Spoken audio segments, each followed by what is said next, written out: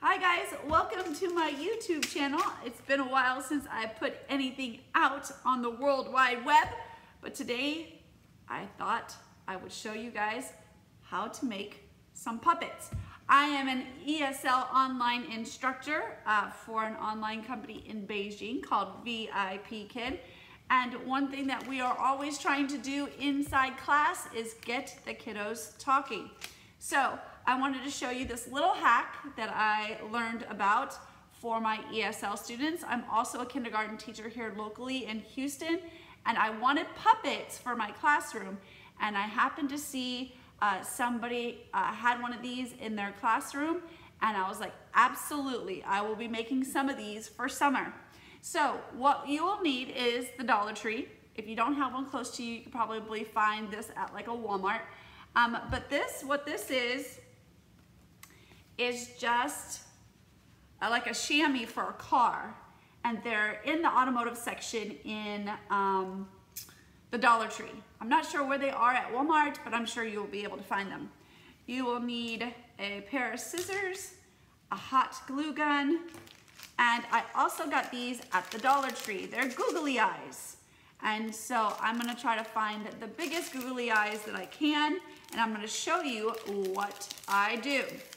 All right, so we're gonna go ahead and open it up. Again, I'm gonna try to find the biggest googly eyes I can. All right, I think these are probably the biggest one. You don't wanna put really small ones on, only because the kids are gonna have a hard time seeing it. And I know this is kind of big for my hand, but you want them to be able to use it and communicate. So I found these. These are the biggest ones. And what I'm going to do is I'm going to hot glue them on to my chamois, my car chamois. All right, so I'm going to take my hot glue gun and I'm gonna put 2 dots on either side where I'm going to make my eyes, or I want to put my eyes. All right. So let me go ahead and do that.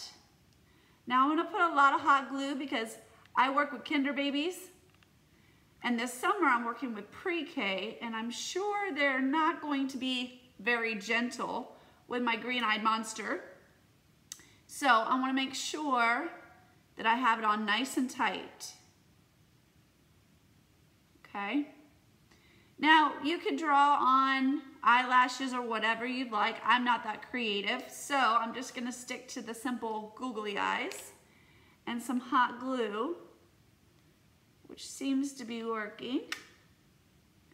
Okay, I'm gonna glue this bad boy on. I'm gonna let it cool for just a few minutes.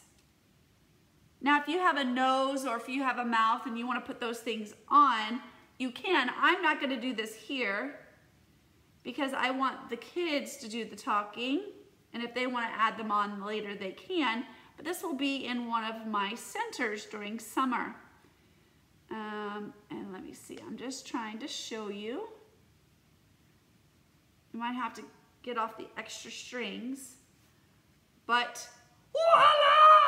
Hello, and welcome to my classroom. Like I said, you can add on a nose and some mouth if you want, and you can eyeliner, a hat, whatever you'd like to put on. But aren't these the cutest thing?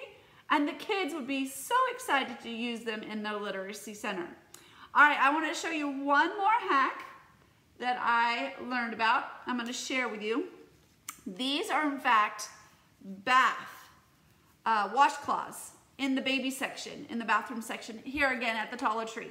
So they have like a little chamois that's on the front, but it's attached by a couple of strings. So what I'm going to do is I'm going to attempt to cut it off. This is the first time I've done this, so you guys are going to see it with me. And it does exactly what I thought it was going to do. So if you clip the very edge of the string, it pulls right apart. It's not on very hard. You don't need a whole lot of strength to get it off. If you have a seam separator, which you can buy at the Walmart sewing section, it would probably work a lot better. But you could just simply cut the strings and it will come right off. All right, and voila! you have a duck puppet for your literacy center. And these, again, were all just $1. So I have a dog puppet, a duck puppet, a pig puppet, a shark puppet, and I ended up getting 2 because I'm going to make 2 so the kids can talk back and forth to each other. Because one of the biggest things for ESL students is to be able to use their language skills. So these will be going in my centers during summer school. I hope you guys enjoyed my little hack for today, and look out for some more reading videos as I will start my reading series on Friday. All right, guys, leave your messages in the comments. Let me know if you liked them. If you want me to share anything else with you, I'll be more than happy to share. Bye, guys.